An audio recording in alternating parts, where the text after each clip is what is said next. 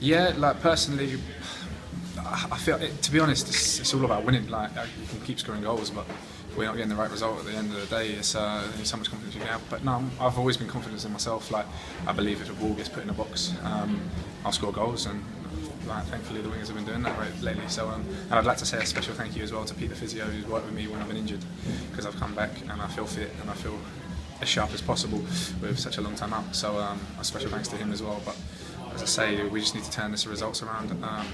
We're more than good enough to do it. I'm very confident if the ball keeps getting put in the box, I'll keep scoring goals.